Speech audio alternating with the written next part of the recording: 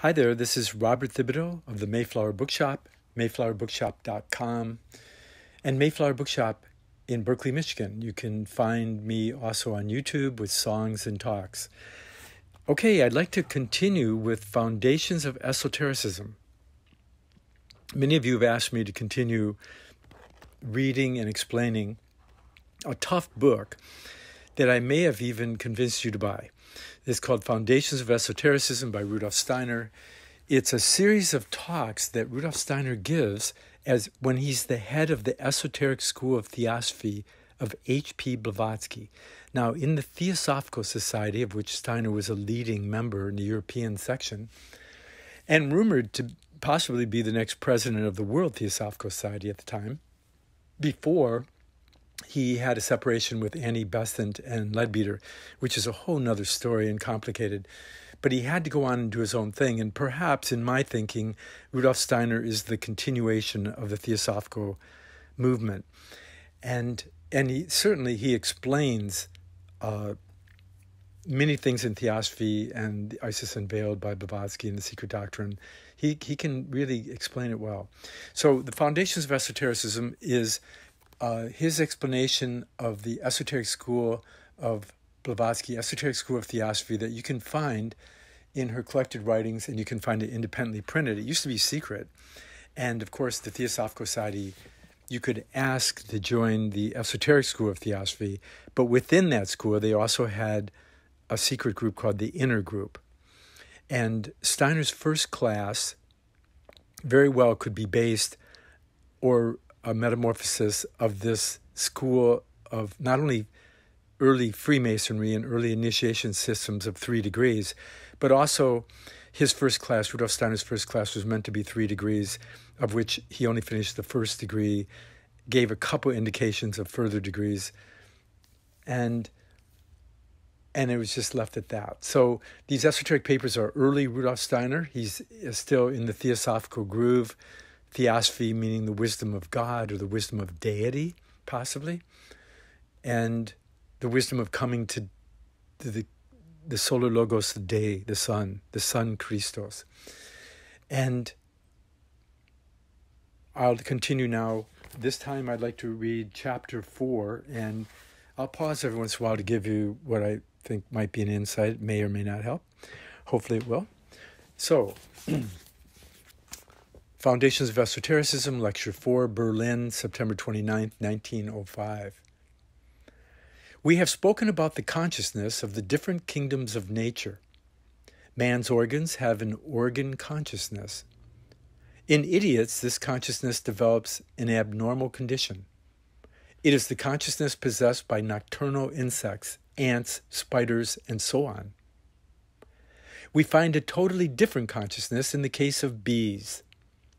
We will use the example of bees to show how one arrives at such truths and then can make use of them to find one's bearings in the world. An occult schooling is something completely different from our usual schooling. Occult meaning, of course, hidden or esoteric, inner perhaps, but maybe it's the inner of the outer. That was me talking. Okay, back to Steiner. An occult schooling is something completely different from our usual schooling. It does not start with cramming into the pupils a great deal of educational material. In a strict occult schooling, the pupil receives no educational matter whatever, but is given a pregnant sentence filled with inner power. So it was also in earlier times. The pupil had to meditate on the sentence in a state of complete inner calm, through which, eventually, he became inwardly suffused with light, completely illuminated. When a person has advanced to the stage of seeing into his inner self, he can sink his consciousness into other beings. For this, he must have gained control of the point midway between the eyes, and from there direct his consciousness downward into the heart. Then he can transfer his consciousness into other things. For example, he can then investigate what lives in an anthill. then he can also perceive the life of a beehive. Here, however, a phenomena presents itself which is otherwise not to be experienced on earth. In the way a beehive functions, one experiences something which is outside our earthly existence, something which is not found anywhere else on planet Earth. Now, what takes place on other planets cannot be discovered merely by thinking. Unless one is able to transfer one's consciousness into the life and functioning of a colony of bees, one cannot experience what is taking place on the Sun or Venus, for example. The bee has not gone through the whole course of evolution as we have. From the outset, it has not been connected with the same evolutionary sequence as other animals and the human being.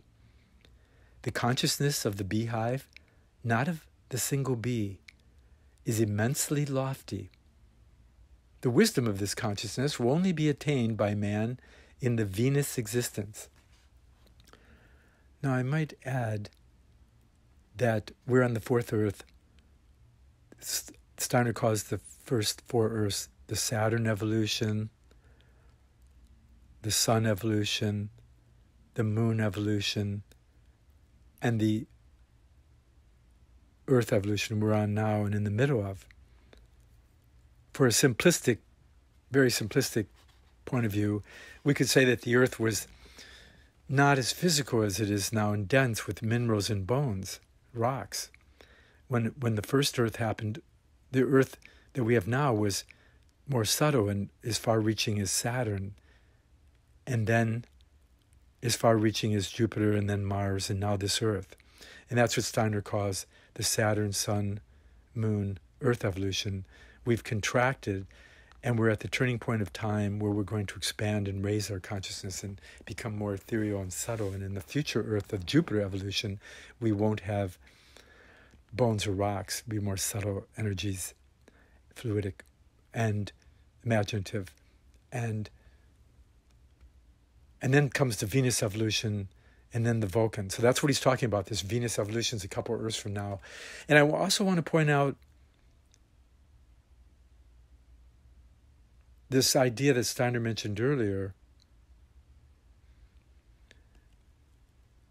of gaining control of the point midway between the eyes. This is called the single eye or the third eye.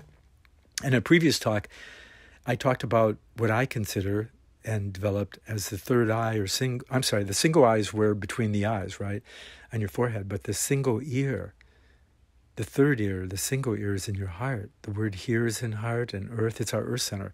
But that's another thing that we'll have to talk about later. But I want to point out how Steiner mentioned that you gain control of the point midway between your eyes and then direct your consciousness downward into the heart.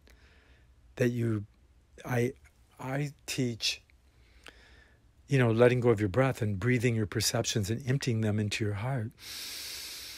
That's the same thing. The breath comes in the nose and you imagine your eye entering the heart or melting into the heart.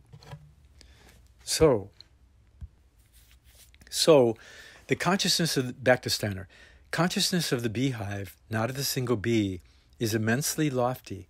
The wisdom of this consciousness will only be attained by man in the Venus existence. Then he will have the consciousness which is necessary in order to build with a substance which he creates out of his own being. Then he will have the consciousness which is necessary in order to build with a substance which he creates out of his own being.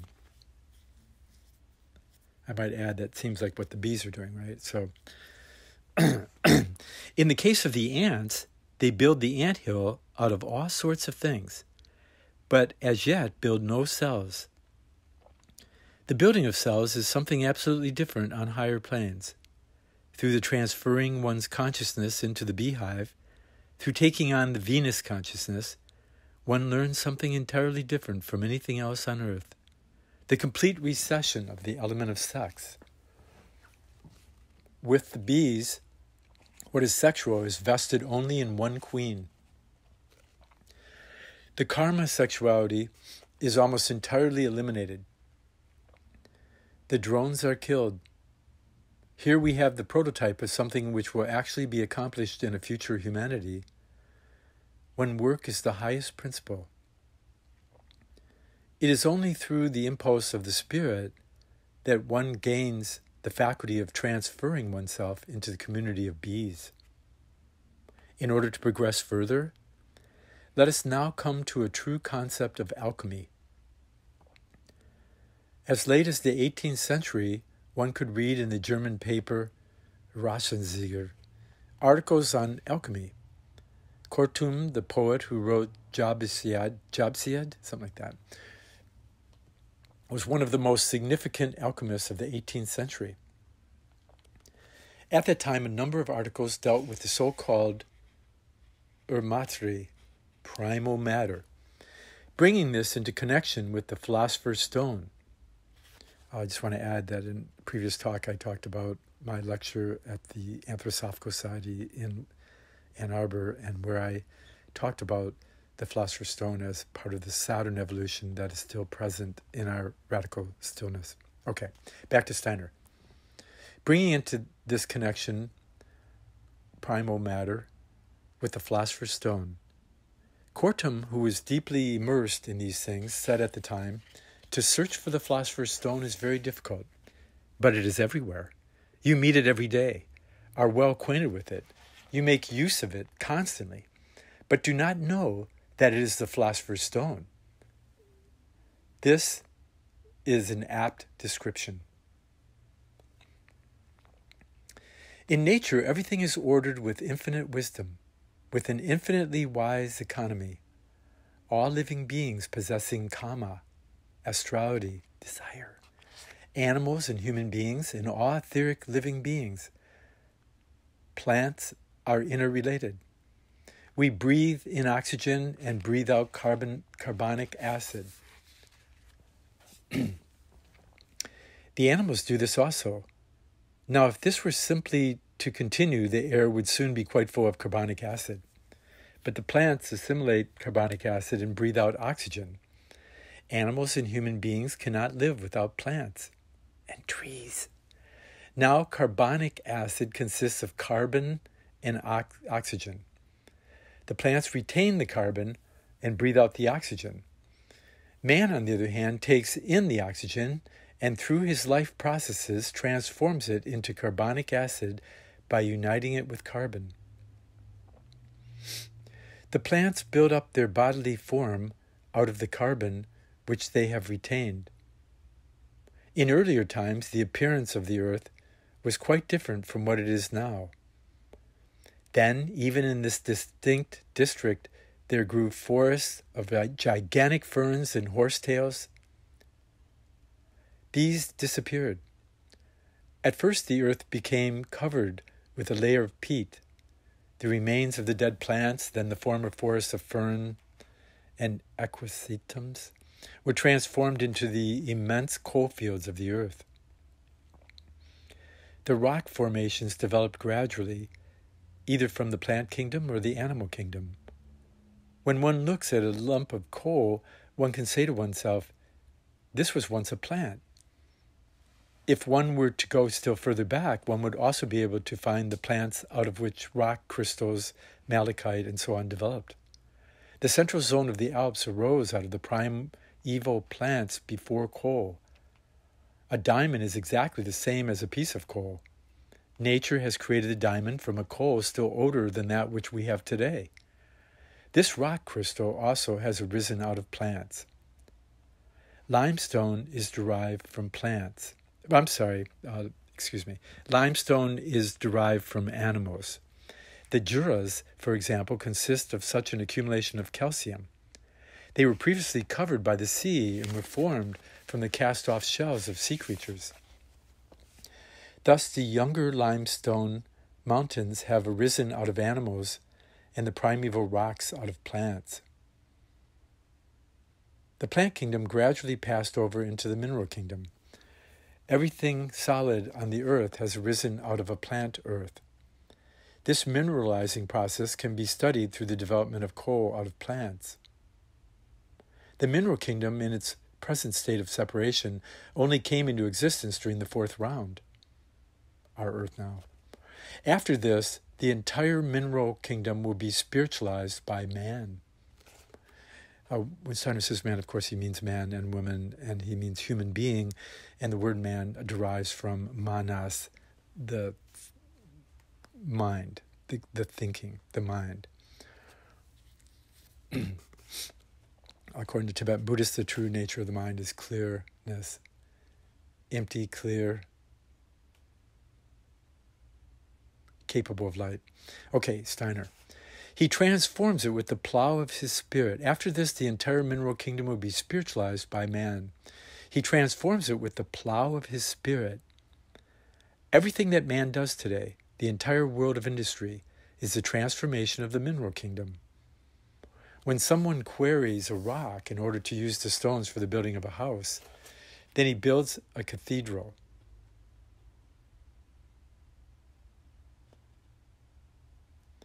When someone quarries a rock in order to use the stones for the building of a house, when he builds a cathedral, all this changes the nature of the mineral kingdom by artificial means. In the fourth round, man can work upon the mineral kingdom in this way. With the plant, on the contrary, he can as yet do nothing of this kind. The whole mineral kingdom will be transformed by man. To a great extent, well, I just want to put an aside, probably it would be better transformed if it was by women rather than man, but I couldn't help a little bit of humor there. I understand that Rudolf Steiner used to always tell jokes at the beginning of his talks and in his lectures and talks, and that the stenographers were worried that people wouldn't take him seriously, so they took the jokes out. This is my comment. Okay, so I'm going to have to try to add, probably not as good as Rudolf Steiner's jokes, but I might have to try a wee bit of a joke every once in a while. So that was... That was one. Okay, back to Steiner. The whole mineral kingdom will be transformed by man. To a great extent, this would be brought about by oscillating electricity, no longer requiring wires. An aside here, Rudolf Steiner's predicted many of the things that are taking place now. Here he's predicting electricity being transferred without wires. Okay, so this is happening, or information. To a great extent, this would be brought about by oscillating electricity no longer requiring wires. Here man will be working right into the molecules and atoms. At the end of the fourth round, he will have transformed the entire mineral kingdom. I guess we're moving into the etheric, my comment. Okay, back to Steiner. From the fifth round, fifth earth, onwards, man will do the same with the plant kingdom. He will be able consciously to carry out the process which is now carried out by the plant. As the plant takes in carbonic acid and builds up its body from the carbon, so the human being of the fifth round will himself create his body out of the materials of his environment. Sex will cease to exist. Man will then himself have to work on his body, will have to produce it for himself. The same process of transforming carbon, which the plant now carries out unconsciously, will then be carried out consciously by human beings. He will then transform matter just as today the plant transforms air into carbon. That is the true alchemy. Carbon is the philosopher's stone.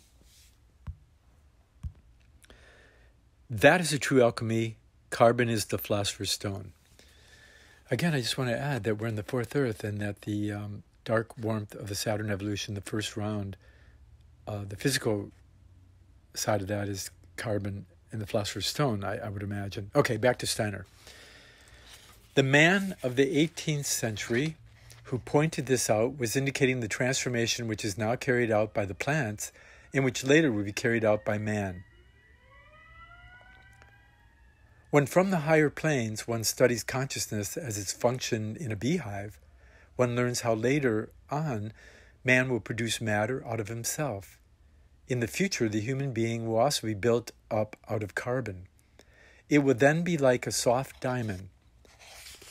Aside, perhaps this is something to do with the Diamond Sutra of the Tibetan Buddhists and the Vajra Sutras, Vajrayana, the Vajra lightning bolt of Zeus, that we really have the fire of love Instead of fire that causes war and burns things, we have a higher fire of love, the diamond. It would be then like a soft diamond. Then one will no longer inhabit the body from within, but will have it before one as an external body. Today, the planets are built up in this way by the planetary spirits. From a being requiring a body produced by others, man will transform himself into a being who manifests himself through emanation. At that time, he will consist of three members. Man in the evening, who goes on three, as the Sphinx says. The original four organs have undergone metamorphosis. At first, the hands were also organs of movement. Then they became organs for the spiritual. In the future, only three organs will remain. The heart as Buddhi organ, the two-petaled lotus flower between the eyes, and the left hand as the organ of movement. This future state also related to Blavatsky's indication, H.P. Blavatsky, of a second spinal column. The pineal gland and the pituitary gland organize a second spinal column, which later unites itself with the first. The second spinal column would descend in front from the head.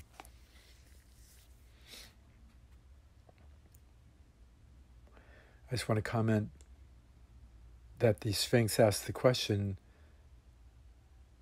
what is it that has 4 legs in the morning, 2 at noon, and 3 in the evening? So you might say that this is a whole new way of explaining, and I'm interpreting it, of course, my own way, in the Hermetic, Anthroposophical, Theosophical, Rosicrucian way, that the man who has 4 legs in the morning is the physical, etheric, astral, and the ego, without the higher self, see? The ego is bound up with the physical, emotional, mental, or physical, etheric, astral. The ego, the 4th earth, is bound up with the first 3 earth productions. And doesn't have these next 3 earths, this higher triad that I've often talked about in these other talks. And so then the 2 is we have the microcosm and the macrocosm, or the inner and outer, the higher and lower. As we become an adult, we have like spiritual material self that we're kind of unconsciously reconciling the opposites, or holding the tension of opposites, or being crucified between spirit and matter, basically. The intermittently clapping rocks of Jason going home, or Odysseus, we're stuck between spirit and matter. The intermittently clapping rocks. It's not an audience clapping, although sometimes it is. Okay, that's another humorous joke in case... Okay. So, but I wanted to say that then in the evening, when you have 3 legs, see, they used to say that it was like a staff or something, or externalized spinal column, or you have a will that you've developed. But I'm saying, too, that that 3 legs at the end in evening and sunset is the Atma Buddha Manas. It's a spirit soul body completely awakened with the universal mind and universal love and universal truth. This is Robert Thibodeau of Mayflower Bookshop adding his take on his friend, the good friend Rudolf Steiner. I used to have dreams of visiting him, actually, when I was young Theosophist living at the Theosophical Society, and then became like a member of the Anthroposophical Society and hung out with those guys. Okay, and women. Okay, so let's continue with Rudolf Steiner. I'm sorry for that little explanation. For some of you like those things, and some of you want me to keep going. Okay, I'm getting the point. Okay, so let's keep going. From being, then one will no longer inhabit the body from within, but will have it before one as an external body. I wonder if it's like a puppet or something. Okay, external body. Today, the planets are built up in this way by the planetary spirits. The planetary spirits are outside and permeate that. I'm adding the planet. Okay, Steiner. From a being requiring a body produced by others, man will transform himself into a being who manifests himself through emanation. Star Wars. Okay. At that time, he will consist of 3 members. Quote, unquote, man in the evening who goes on 3, as the Sphinx says. The original 4 organs have undergone metamorphosis. At first, the hands were also organs of movement. Then they became organs for the spiritual. In the future, only 3 organs will remain. The heart, as Buddhi organ, the 2-petaled lotus flower between the eyes, that must be manas, and the left hand as the organ of movement. Atma? I wonder. Okay, Steiner. This future state is also related to Blavatsky's indication of a second spinal column. The pineal gland and the pituitary gland organize a second spinal column, which later unites itself with the first. The second spinal column will descend in front from the head. To arrive at such guiding threads as these, one must bring one's consciousness into a state of being which is at a higher level than we normally have at the present stage of earthly evolution. All this was taught in the mystery schools and in a certain way put to practical use. One must accustom oneself to developing one's way of thinking, and then one will develop in oneself a feeling that nothing is valueless, but that everything has its own inherent value. There is nothing in all nature that we can obliterate through thinking without thereby disturbing nature as a whole. The anthill also has a much higher consciousness than present-day man. The consciousness of the anthill is to be found in the higher regions of the mental plane. On the other hand, the consciousness of the bees is to be found in the higher regions of the Buddhi plane. How then did the ant consciousness enter into our earth? This took place through beings who stand higher than we do, who had already gone through the process of creating their body for themselves. Males, females, and workers, the 3 members of the anthill, comprise the body of a higher spiritual being. The human spirit also comes gradually to the point of dividing itself into 3 parts: willing, feeling, and thinking. Becomes separated in the case of the esoteric pupil. The molecules of the brain divide into 3 groups. The esoteric pupil must then, out of himself, connect a definite feeling with a mental picture. In order to experience pity when he sees suffering, he must consciously add this feeling to it. To the front of the head lies the thinking part. On top, the part of feeling. To the back of the head, that of willing. To the front of the head lies the thinking part. On top, the part of feeling. To the back of the head, that of willing. The esoteric pupil learns to bring these consciously into connection with one another. Later, these 3 parts become completely separated. He must then control the 3 parts in the same way as an ant heap controls the males, females, and workers. Steiner refers to this part of thinking, separation of thinking, feeling, and willing. He talks about this in Knowledge of the Higher Worlds and Its Attainment, and there's a reference coming up to Light on the Path by Mabel Collins, a Theosophical Intuitive Inspirational work. Now we must ask why higher beings manifest themselves in an anthill. Well, if formic acid had not been introduced, the whole earth would have been different. The foreseeing wisdom of higher intelligence was aware of the moment when formic acid had to be brought into the earth. We can thus gain a comprehensive understanding of the whole earth so that we know and recognize what lives and has its being within it. This was the case with Paracelsus, who built up his concepts in such a way that he was able to perceive how things could be used as remedies, because he knew in what relationship they stood to man and his organs. For instance, foxglove, the plant, is connected with the heart and can therefore still be rightly used as a heart remedy. Nowadays, new remedies are sought by means of experiment in which one tests their efforts on a number of people. In those days, remedies were sought through intuition because their interconnections were observed. Remedies discovered in this way always retain their effect, whereas with the others, in the course of time, after effects usually show themselves, which elude observation when the experiments were first carried out. This ends Lecture 4 of Rudolf Steiner's September 29, 1905, talk to the Esoteric School of Theosophy from the book Foundations of Esotericism. 10, 15 years ago, it was a very expensive book to find, now been reprinted and available at the Mayflower Bookshop in Berkeley, Michigan, mayflowerbookshop.com. And this is Robert Thibodeau, happy to share with you this 32-minute reading with comments of Rudolf Steiner's Foundation Stone Meditation. I'm Robert Thibodeau.